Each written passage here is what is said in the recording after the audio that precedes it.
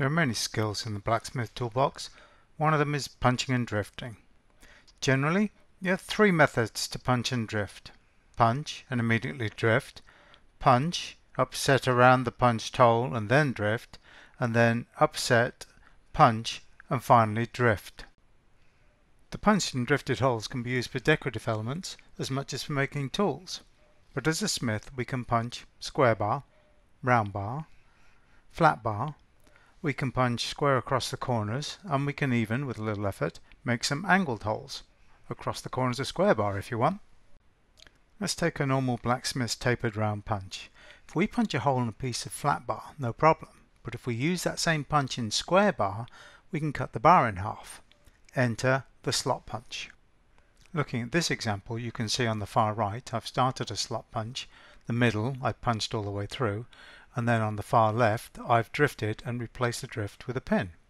The question now becomes, how long a slot punch do I use to achieve a certain outcome? In this example you can see that the slot punch is too large for the intended outcome. And in this example you can see that the hole is too small to be stretched to any significant size. So with slot and immediately drift, there must be a relationship between the length and width of the slot punch and your final outcome. So that we're on the same page, here's a photograph of my slot punch. I'm going to go back to my original slide of the slot punch and I'm going to cut the bar in half, and then we're going to examine some of the details within the bar. If I take a pair of dividers and offer them up to the start of my original punched hole and then compare that to my finished hole, you notice my finished hole is slightly smaller. For me, that means drifts push, they don't pull too much. The classic way for a blacksmith to punch a hole is to punch until they feel and hear the anvil, turn the bar over, find the bullseye, back punch, clean the slug, and then drift. The issue for me using this method is there must be some migration of material ahead of the punch. And when we drift this bar, it's going to make more of a trapezoidal shape rather than a square shape or parallel-sided shape. So if you're making an eye for a tool, for example, and it needs to be spread evenly, you need something that's got parallel sides. Staying with the slot punch, I'm going to change my technique slightly. I'm going to punch from both sides of the bar. Punch from one side to halfway, stop, turn the bar over, look for the swelling, punch to the middle till you feel the slug go, and then clean the slug and then drift. Punching from two sides of the bar is the basis for getting angled holes in the bar, but we're getting ahead of ourselves. So let's go back to basic punch and drift.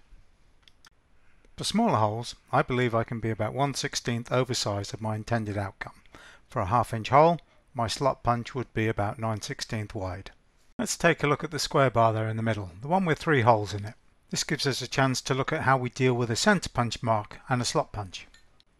Center punch mark is quite a big hole, so you could see I'm using the corner of the slot punch, find the center punch mark, stand the punch up, and then go to work. Let's have a look again. Find it, stand it up, give it a punch, look, make sure you're in the middle, keep punching till you're halfway through the bar.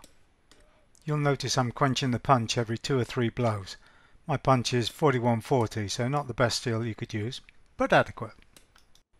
I'm running out of heat here, but I'm going to take the time, turn the bar over, look for the swelling, and just make a little mark or a footprint so when I do come out with the heat, I can go straight to work. So let's take another heat, find the footprint, come back out, hit it 3 times, quench the tool, hit it a couple more times until that slug releases, and then we're going to go to drifting. I'm going to clear my slug over the Pritchell hole or Hardy hole, whichever makes most sense to me, depending on the size of hole, and then we're going to go to drifting. You'll remember from my getting started video that I keep a pair of rivet tongs right by the side of the anvil, and this is the application, setting and picking up that hot drift. Once we've finished our round holes, we're going to shift gears and we're going to make a diamond shaped hole between the 2 round holes. When I'm looking at the slot punch for the diamond shape hole, I'm going to take a measurement across the corners. So in this case, for a 1/2 inch pass through, that's going to be about 3/4 of an inch across the diagonals. No different than before. Use the corner of the slot punch, find the center punch, stand it up, hit it once, make sure you're in the middle, quench the tool if you need to, go back, punch to halfway. Turn the bar over, look for the swelling, landmark your punch, punch to halfway, clean the slug.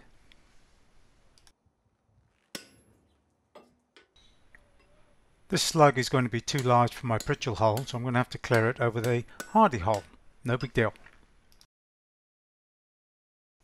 So in drifting, I'm going to get a square drift with the working end of the drift reflecting the size and shape of the slot punched hole that I just made. And I've got a bolster plate so that I'm not driving this hole or the material surrounding the hole down the Hardy hole as I work. You'll notice I'm working from both sides of the punched hole whenever I'm dealing with a precision bolster. That way I don't get any flashing. And in this case, I've made a top and bottom tool. Just going to protect my punched hole by putting in a mandrel. Put a top and bottom tool with these, and I'm just going to crisp up the outside of that diamond hole. We've only touched on the basics of punching and drifting, but that completes the video for this sequence, and I'll look for you again in another video on the skills of a blacksmith.